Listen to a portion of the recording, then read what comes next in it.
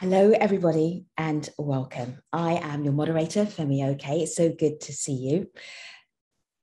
This webinar will be memorable for three reasons. One, we are connecting climate change, conflict, and security together. Two, it is 45 minutes long. I know, a 45-minute webinar, that is pretty impressive because we respect your time. And number three, we have the pleasure of having, by way of our opening remarks, the brand new Executive Director of International Alert, Nick Haley. Nick, how new? How new are you? Nice to see you. First day today for me.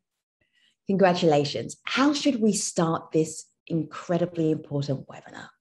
Well, thank you to you for hosting us. Thanks to our panelists. Thanks to everyone for coming along. I just want to say, I'm really excited to be here because it's, as you say, it's my first day. I just want to introduce International Alert to those who may not know us. We were founded 30 years ago to tackle the root causes of conflict, and we're working in over 20 countries around the world on all sorts of issues, from peaceful economies to gender to violent extremism. But climate change is obviously the existential threat that we face as a species, as a planet, and climate change runs through absolutely everything that we do, whether that's in communities in places like Mali, where we're working on issues of water and land and grazing, which cause conflict, whether that's in terms of global research or international engagement, where we're trying to be part of this hugely important conversation that you're hosting today. So that's all I really want to say about the organization. I want to thank everybody for coming. I want to thank the Swedish government, SIDA, for supporting us. And I hope we have a really great discussion. Back to you. Thank you. Thank you very much, Nick, and congratulations on your new job. So viewers, I see you.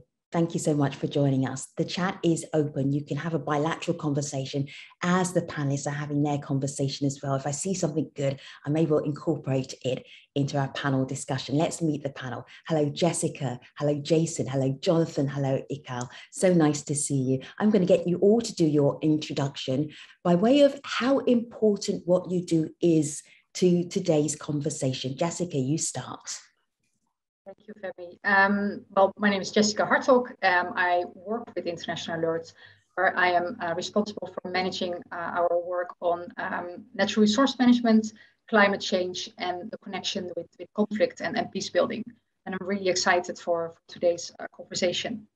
Good to have you. Hello, Jason. Tell everybody who you are, what you do, why you're important to this conversation. Great. I'm so happy to be part of this. I'm Jason Mitchell, co-head of responsible investment at Man Group. Man is an asset manager. I think this is important because I principally focus on a number of specific areas, climate change being one, biodiversity loss being another, but conflict is just inextricably linked to climate. And so from a sustainable finance perspective, it's something that we're compelled to factor in. I'm looking forward to making those connections. Ikal, welcome. Introduce yourself to our webinar audience. Thank you. Good afternoon. My name is Ikal Angile. I work with Friends of Lake Turkana, based in northwestern Kenya. This conversation is important because we live in a place where constant conflict over struggle for water, resources, pasture, is really what we experience every time, and the discussion about climate change is really important for us because we started to experience it way before it became a niche topic in the globe. Mm-hmm. And finally, Jonathan, welcome. Jonathan, tell everybody who you are, what you do, why you're important to this conversation.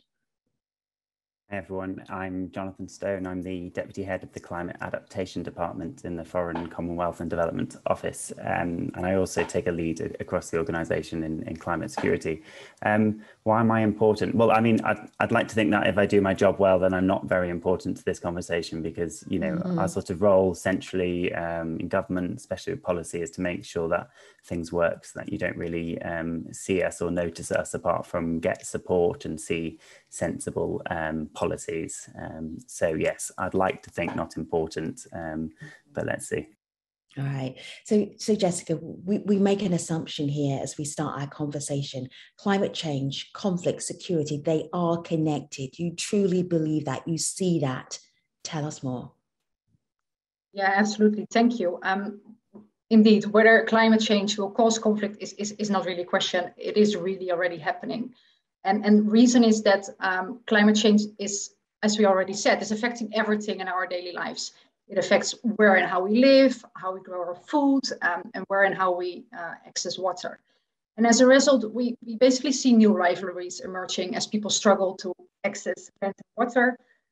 We see old conflicts flare, and we also see people suffering greater injustices in places that are hardest hit by climate change. But I really want to point out, though, that the relationship between climate change and conflict is not a simple direct causal relationship. And I don't want to go into the details of that because it will take us down a long conversation. What I want to make clear here is that that climate change is an important contributing factor to conflict in places that already see instability and that see poor governance. And there are many examples, but let me take you to, for instance, the Sahel, which is seeing societal disruption due to climate change across the region. It's actually a region that is going to see a dramatic 3-degree temperature increase by 2050. In comparison, the IPCC is predicting 1.5 for the rest of the world on average. At the same time, the same region is going to see a doubling of its population in most countries. Now, those two facts are already ingredients for something dramatic happening. Whereas if you look at today, the region already sees around 80% of its farmland being affected by soil erosion and deforestation. So yeah, it shouldn't really be a surprise that conflicts are already happening and that people are dying every day due to competition over land and water resources. And we will see that in the years and decades to come. Livelihoods will be put under even greater stress due to issues like overfarming, poor land management, and soil erosion. And for the Sahel, this means that the governments are just facing an absolutely daunting task to mediate conflicts, to distribute resources more equitably, to guarantee food security, and to manage increased climate-related migration. Yeah, reality is, though, that governance is generally weak across the region, which is a real worry as to what the future holds for the region. Iko, take us to Kenya and give us examples of how climate change and conflict are coming together. There's a confluence there for sure. Yeah, so just building on what Jessica was saying, one of the things that you can see is that just because of the competition for resources, the way of production means that there's a fight between access and exclusion. To access certain resources, to access lands for production, then some people are excluded. And this, we can see it even here. I'm a pastoralist. I come from a pastoralist community. And before we had collective use of lands and territories, but now with one expansion, as Jessica said, it's not very direct. But because of urbanization, because of oil extraction, you can see a push for more production to meet certain needs. But with that, it means that pastoralists have less access to pasture, to water. You see in areas like Laikipia, one part to get a pastoralist community, which there's a lot of conservation going on there. At the moment, pastoralists don't have access to water and pasture and find themselves needing to access this within the conservation areas. And this is creating a lot of conflict. So right now, the Kenyan government has sent huge security forces to exclude the access of pastoralists to areas that they need for their own, for livestock to survive. At that expense, then creating more conflict. So you can see this cut across various areas. There's a huge push for infrastructure and extraction within the continent.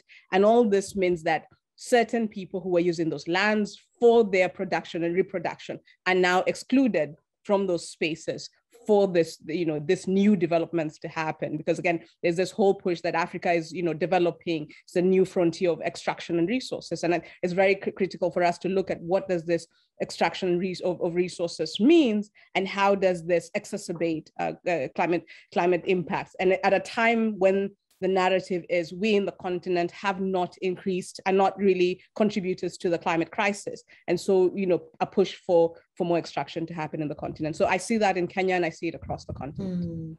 Ika, I have a question that I want to put to you. I'm going to go around all of the panelists first before I start fighting questions at you. But I see your questions and I see your greetings from all over the world. Thank you, viewers. All right, Jonathan, will you remind us what your official job title is?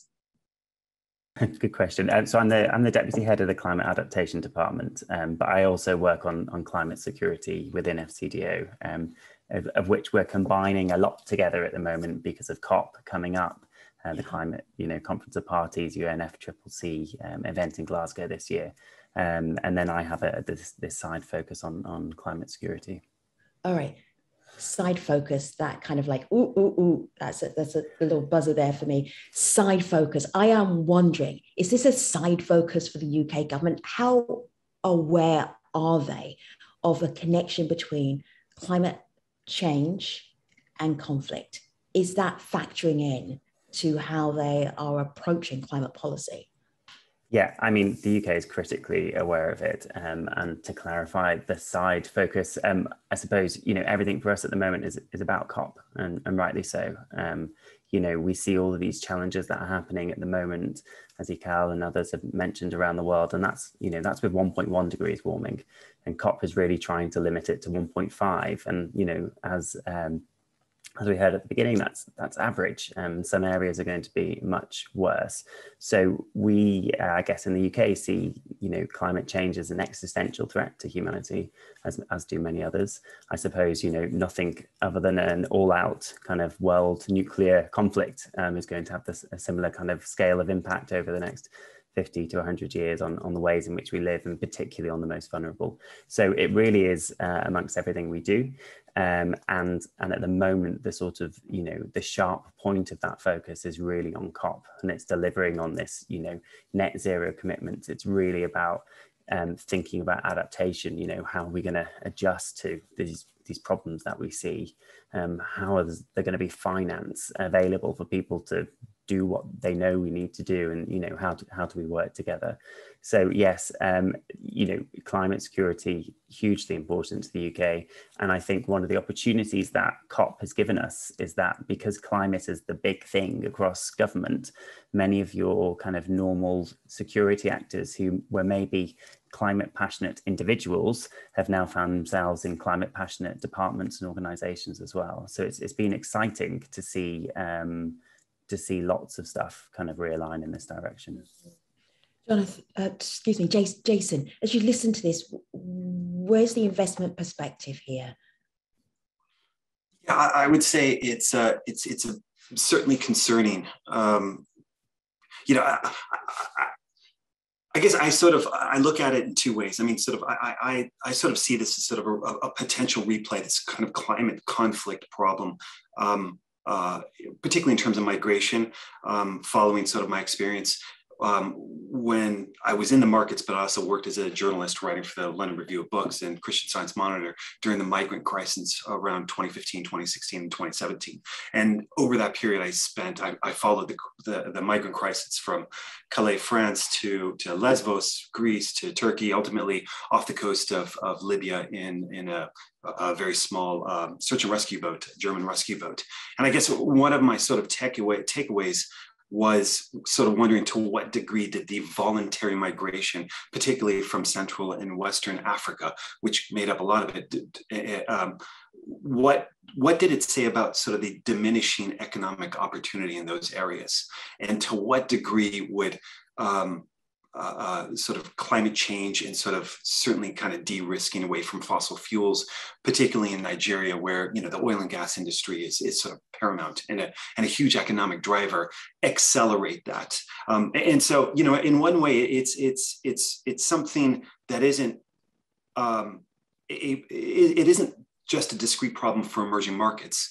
It's also a problem for developing markets, because as you recall, these voluntary migrations sort of flowed through up to Northern Africa, trapped in areas. They technically became refugees, with lives at risk, and then obviously went on to Europe. And I think one of the things that sort of drove was political volatility, obviously a swerve to the right in certain markets. It took more than 1 million refugees in Germany for that to happen. It took 100,000 to 200,000 in Italy for that move rightward to happen. And markets don't like political volatility. So I think that is something that is worrisome. I think the other issue is, this question of how do we address this post the pandemic crisis. And I say that because, you know, we're even starting to see this problem take shape in terms of climate investment versus the fatigue around government fiscal support during the crisis. And so how does climate investment coexist with fiscal austerity? And so that's a worry. And as you recall, you know, several years ago, there was discussions around, you know, the potential debt forgiveness, much like 2005 in emerging markets, where, you know, even currently you have debt to GDP ratios of 70% plus, some countries even in technical default. And frankly, post-pandemic, I don't think that's, I don't think that the appetite is there. And so it's worrisome. Ikel. Oh, Jess, you go first, and I'm going to ask Ikel. Ikel wrote something down, and I want her to share her notes. Jessica, you go first. Yeah, I actually wanted to pick up what Jonathan was talking about, and of course, Jonathan was really underlining the UK efforts to make a great success of the climate conference happening in Glasgow this year. And really, momentum has been building for that to happen, because last year it didn't happen because of the pandemic. And I really want to see ambition and consensus and commitments during this year's climate conference. However, I think we really want to see as well some recognition that conflict risks are really looming in the how of these pledges that are going to be made here at the climate conference. So how will we be limiting global warming, and how will we be supporting communities to adapt to climate change? The changes that are needed to move to net zero and to build climate resilience are immense. They're changing the way we go about our economies and how we're going to use our resources. And as we've already explained, I mean, there are real conflict risks there. And there are issues emerging around renewable energy and green minerals. So when we're looking at renewable energy, which is being massively pushed, and we need to, but there's another side of that story, because solar, wind, hydro, geothermal energy, they require land and water to make it happen. And as Iko already explained, this can come at the expense of local communities that rely on these resources for their living, which can then fuel conflicts. And then on the other hand, we have the challenge around the increasing demand for so-called green minerals.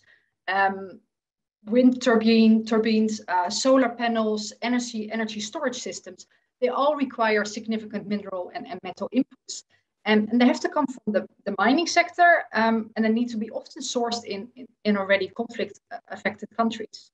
And I'm sure everybody is aware about, for instance, cobalt is probably best known. And more than 60% of the cobalt resources in the world are located in the DRC.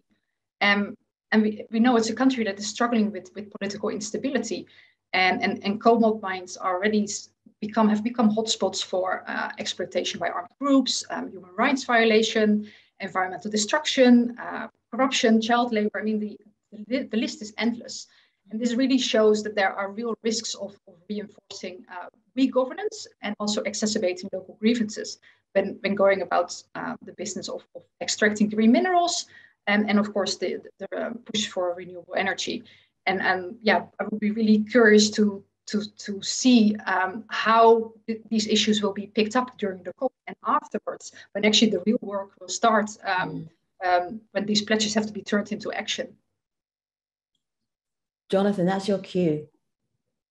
Yeah, well, I mean, I think you've very accurately kind of spoken of the challenges, and I think, you know, the world coming together on this with open eyes is critically important. You know, one of the interesting things about COP and climate change is that, you know, it pitches us all together as humanity to make some tricky decisions and trade-offs between each other, sovereign states to sovereign state, and then, you know, interested and other kind of non-governmental organizations and everyone else have to come together for consensus. But, you know, you have an awful lot of nations and representatives there who in other areas are in direct competition. And, you know, I think the world is going to change dramatically as a result of climate change. We are going to see more conflict. And you're quite right saying, you know, the competition for mineral resources as part of the green transition, what it might look like when we move away from using fossil fuels to other sources of energy. What does that mean for big kind of petroleum producing nations and their citizens and their opportunities and life things? And so I think, you know, it's critically important that not only we're trying to mitigate the impact of climate change, but really thinking about how we adapt to these impacts. And I think the most important thing for that, for adaptation, is really to keep a focus on the most vulnerable. You know, who are the most vulnerable groups to this? How are we supporting them, and at what scales? And I think, you know, everything from the very local community scale all the way up to governance and institutions and strengthening the multilateral system is there. And I hate to sort of point towards the solution being everyone together, but, you know, with such a global existential problem, it really will require this, you know, everyone input, with lots of the ideas and solutions still to be worked out and still to come. But, you know, we are armed with the knowledge, with the ability, with this globally connected world where we can, you know, for the first time meaningfully listen to people from, you know, really cut off communities all the way through to government, have them in the same room at the same time, really exchange knowledge and ideas. There's an awful lot of potential. It's just a shame that the stakes are quite so high and that the time is so short. And that really is the opportunity for all of us of our lifetime, is to get this right. Because, you know, the consequences of, you know, if the consequences of not getting it right are disastrous. And disastrous for the most poor and the most vulnerable. And that really is the critical issue here. I just wanted to jump in on that one, Femi. I agree with what Jonathan is saying, but I think one of the things we cannot downplay is the reality of the economic trade-offs. You know, we might say you know, as much as, you know, everybody believes in the COP, you know, possibilities around the COP, but we cannot downplay the skewed power relations between the global north and the global south. That by the time we get to the table, we already, you know, just whether it's aid or trade, and it is something that we've got to be able to discuss in plenty. And when Jessica was talking about, it's not only look at the recent coup in Guinea.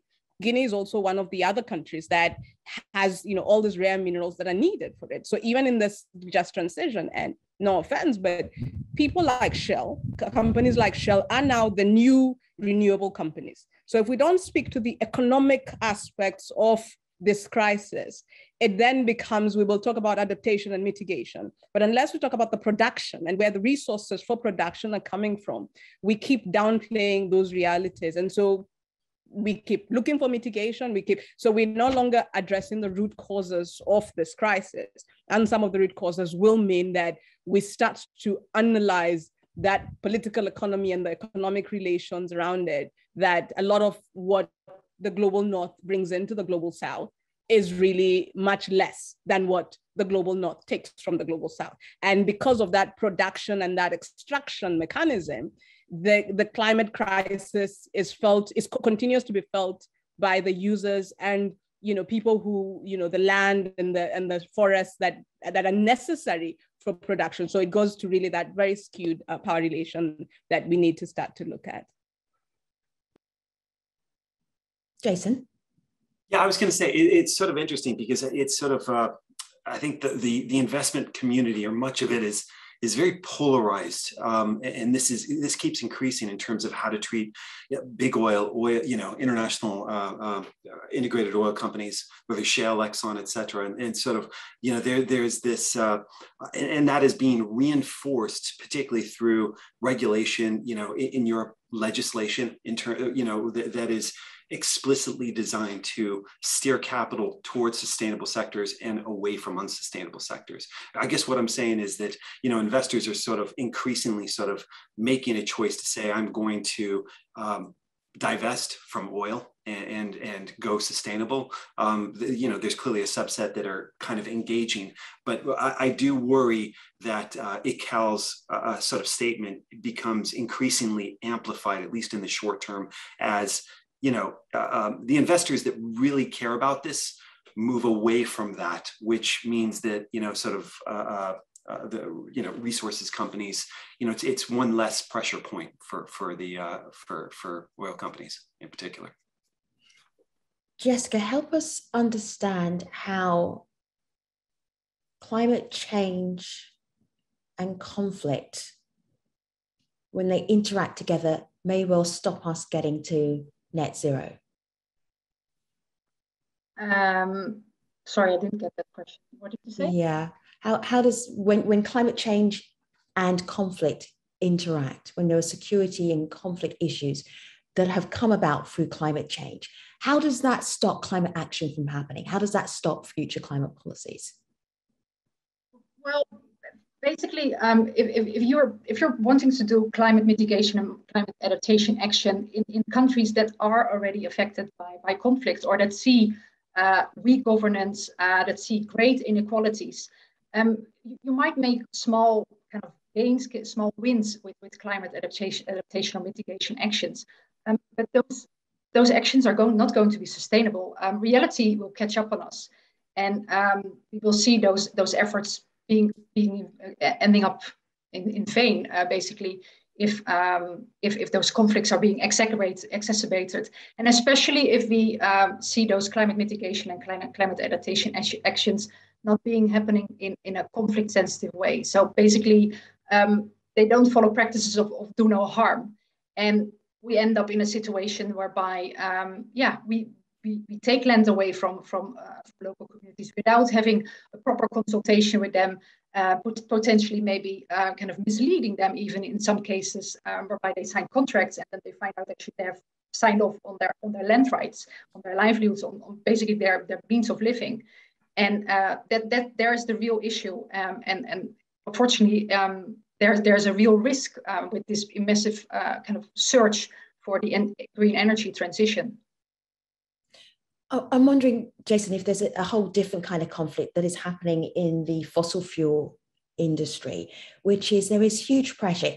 If we are going to avoid, now we're already in code red for humanity, according to the last IPCC assessment. So we're already there.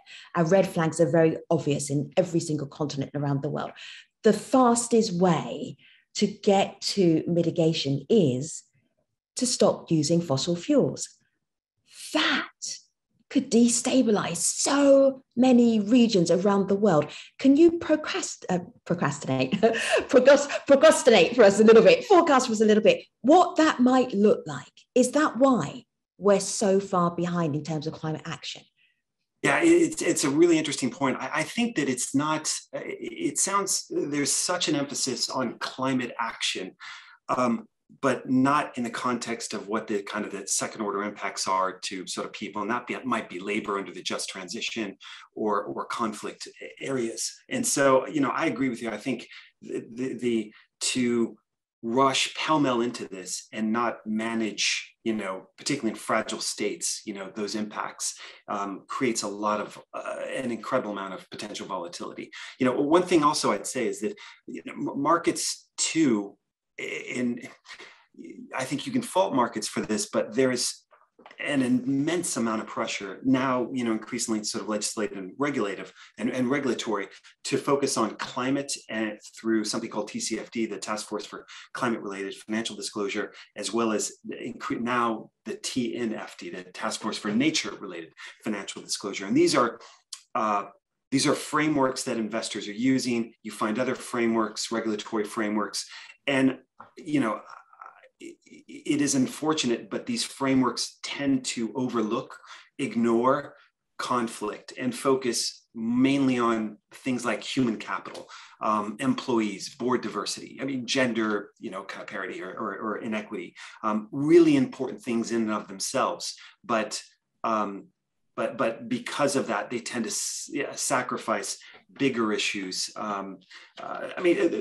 not to say that there is probably a little bit of attention from a sovereign perspective, in the sovereign markets paid to conflict, but I would say it's very marginalized.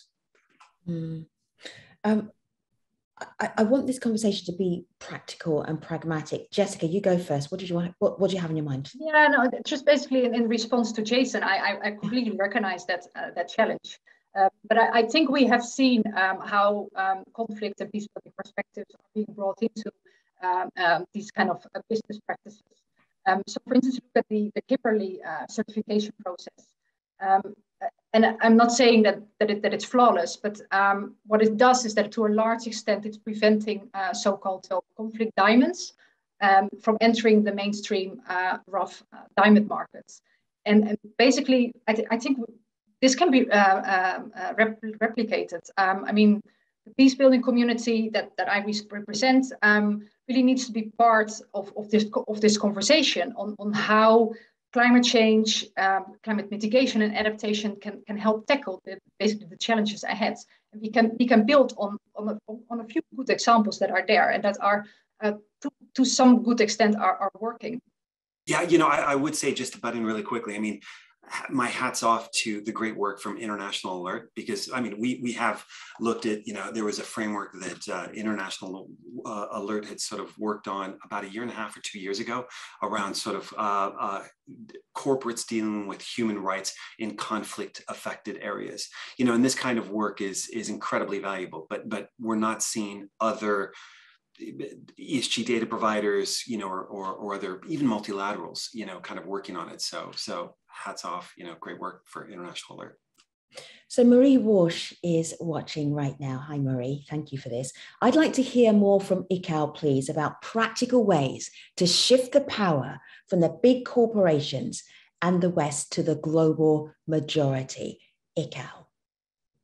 I think one of the ways, I don't have all the answers, but I think one of the ways, Marie, that we could think about is there's this book, Small is Beautiful. So it's really looking at those mechanisms that it doesn't have to be, economic growth is not the big companies. Economic growth is around, smaller cooperatives of communities that can contribute to the grid.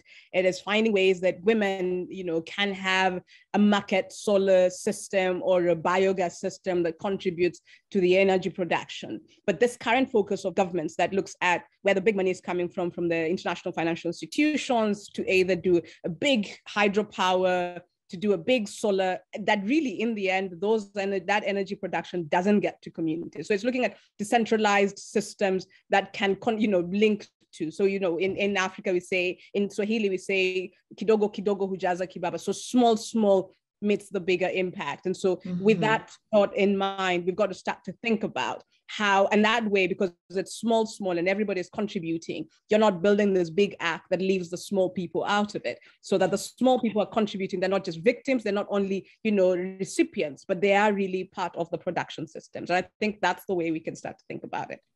Give us an example, use yourself as an example on what you did around Lake Turkana and the community there. I think one of the things, seeing how communities in Lake Turkana were able to say that the energy production in Ethiopia is not for them. And so the communities came together. We did not start this idea of Friends of Lake Turkana, just thinking about it. It's communities who said, we've got to be able to have our voice in the energy conversations, because the Gibe 3 dam was being built by international financial institutions, the World Bank, the African Development Bank, the European Investment Bank. And it was that effort of communities saying, how do we make sure that we are able to be part of a discussion that says, when you're talking about energy production, where are we in this energy production? And we can see the same even with the Lake Turkana wind power, which is the largest on our land. So starting to see, a lot of focus has been on corporate social responsibilities to the local communities. But we start to look at land as natural capital, so that the people are not just recipients of the power, they are actually owners of the companies that are generating this, power, food production, and that. So we've got to start rethinking this, so that the economic, social development is really, and environmental impacts are looked at from the lens of corporate frameworks, global frameworks, but also local realities. And I think that balance is what we need to start to work towards. I have a very pointed question from Tom. Tom, thank you for this question. It's for the panel, but we'll start with Jonathan. What is on the agenda at COP26 for climate, peace and security more specifically? A really great question, Tom, and for others. I don't think people at COP will be able to avoid talking about climate, peace, stability, security. As we've heard from all the panelists, like, this is life. And, you know, when you look at the kind of the risks that are on someone's plate, a vulnerable person's plate, you know, you can't differentiate always between all the different pressures. Life is just hard, it's on the edge and it's vulnerable, and climate change is only going to exacerbate that. So it will come up. It is very important. As you can imagine, COP itself is largely focused on negotiations and achieving negotiation outcomes. Obviously, you know, this 1.5 degree target is absolutely critical. And then after that, you know, adaptation and just to respond to a few of the things that Ikal is saying, which I love and are fantastic to hear. You know, one of the things we're trying to do, particularly with one of the presidency theme days on adaptation, loss and damage, is to ensure that as much as any kind of government is able to, is to sort of hand over the space to others to, you know, to use our space as the COP president to hand it over in our events on those days to really hear. So we've got events on kind of hearing from youth and the most vulnerable. We're really keen to hear from communities at the front line, at the kind of front line of climate change action. So it is really, really very important. But in terms of actual events, specifically with a focus on climate security, I'd encourage you to watch this space. It's something that lots of people want to discuss, but is also quite separate to the negotiations in a way. So there's a tricky balance in that. And, you know, certainly from the UK and the COP presidency side, we're doing our best. But I know that lots of others are interested and are planning events. So do keep your eyes open for it and do engage in the debate. And my encouragement to all of you who are taking part in COP or going to be there is, you know, raise the issues that are important. I think we've got to embrace the complexity of this. I think there's a tendency to want to reduce it down to one issue at a time or one thing at a time, but actually this is really complex. And we need to tackle the whole at once. So I'd encourage you to, you know, if someone's oversimplifying something, challenge them on that. And speak something different. All right, I'll take you on your word, Jonathan. That was a very artful, skillful answer, because Tom said specifically, and you said watch this space and it will come up. Of course, Jessica, you're laser focused on COP26. I'm sure you've gone through all of the agenda. What did you see? Well, I basically want to actually respond to what Jonathan is saying, because yes, what we're going to see in COP is just a lot of conversations about how are we going to reach net zero, how are we going to help communities adapt to climate change, and how do we secure funding for all of this. And that's great, that's going to happen, it has to happen. But yeah, watch this space is in my view not enough. And even if I appreciate the agenda for the COP is congested, and we need to focus on kind of reaching those pledges, but maybe there is an opportunity that after this COP in Glasgow, we actually take a step back and organize an event or something to look at the achievements of this COP this year's COP, and then look at it from, okay, so what does this actually mean for today's world?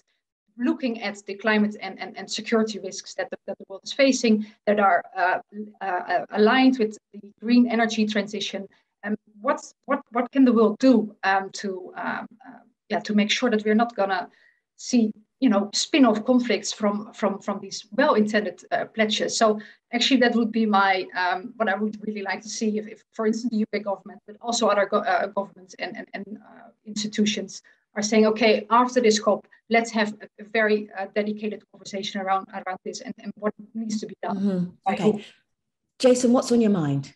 Yeah, no, I was going to say, I mean, there's specific things that I'm thinking, and I'll be at the COP26, but I'm sort of hoping, you know, my wish list, Article 6, which is about carbon markets, dealing with emissions wedge issues. You know, this is incredibly important, this COP, because it brings, just in the most general sense, 2030 into vision, you know, and sort of how we deal with electrification or the decarbonization of electrification of certain industries. And so this is where we really kind of make things happen, with that kind of comes into view. I do struggle kind of conceptualizing, what that means from an emerging economy kind of a perspective outside of how to fill 100 billion of funding. I do wonder, and Jonathan, I'd be kind of curious your thoughts. Obviously the UK as president has some latitude in terms of managing the policy agenda, in terms of sort of steering the discussion, and to what degree is what are the, is there a priority list? Is there a short list that you want to see accomplished coming out of COP26? In terms of outcomes, not just in terms of follow-up points. Well, yeah, if I can jump back in again. So firstly, thanks, Femi, for saying for my artful answer. And whilst that might be helpful for future job appraisal evidence, it's probably not helpful for the listeners here and those on the panel. And I think you quite rightly touch on the difficulties and the responsibilities of being a neutral COP president. So the UK has its own kind of policy agendas and ambitions. In fact, you'll note that in February, the Prime Minister chaired a UNSC, the Security Council, open debate on climate security. Sir David Attenborough gave a passionate speech about it, and if you haven't seen that, it's only 3 minutes long and it's fantastic. And so this is a critical issue. The security implications of this are a critical issue for our time. In terms of COP itself, we need to limit emissions so that we don't go above an average of 1.5 degrees. In other parts of my job in the past, I've worked on humanitarian responses. I've seen, I've responded to Hurricane Dorian in the Bahamas and saw, many fatalities. Those kinds of storms are going to happen more and more regularly. That's with 1.1 degrees warming. Pastoralists in the Sahel, where's the Sahel going to be in 10 years' time? Where will we call sub-Saharan Africa? All these kind of big questions. So it is absolutely critical that we have that outcome of 1.5 degrees. It's absolutely critical that we see extra money and finance for adaptation, but not just extra money in terms of the big numbers, but as Ikal says, like money that really flows down to those who are best placed to adapt, and we stimulate that kind of, everyone does this together type thing, rather than always relying on states or multilaterals or some slightly slower moving beasts to do it. Yeah. I'm going to ask you, panel, for one more thought, and it's going to come via Peter. Peter and I are going to combine what we'd like you to do. Jonathan has talked about climate change causing conflict. In fact, you all have. But what can peace builders do to help with climate change adaptation and mitigation? This brings us back to the promise. When you registered, viewers, it said, well, how can you, if you're working in climate mitigation and adaptation, factor in the risk of conflict? Or, I'm going to reverse that, if you're working in peace building, how can you factor in climate change, mitigation, and adaptation? You each have 30 seconds to give our viewers a suggestion, either as a peace builder or somebody involved in climate mitigation and adaptation. What can they do? One suggestion from each of you. Jonathan. Invest in people. People have the capability to see change and transformational change. And if you empower people, then they can do things that will surprise all of us. So focus on people, focus on power, focus on empowerment, and we'll see the change that we want to see. Ika. I'd say disrupting the systems, because the systems are really not working for us. So we've got to disrupt the systems to build new systems. At the same time, invest in women. It's got, peace building does not happen in a vacuum. And the adaptation is not happening in a vacuum. So investing in women so that the reproduction and production can be done in a gender sensitive and conflict sensitive way. Jason. Yeah, I was going to say invest in communities and impact strategies. We've seen tremendous growth in terms of sort of impact funds, where the social and environmental impacts are sort of up even higher than the returns. So I think we need to see more that sort of subordinate the investment returns. And Jessica? Yeah, as peace builders, I think we really need to be out there.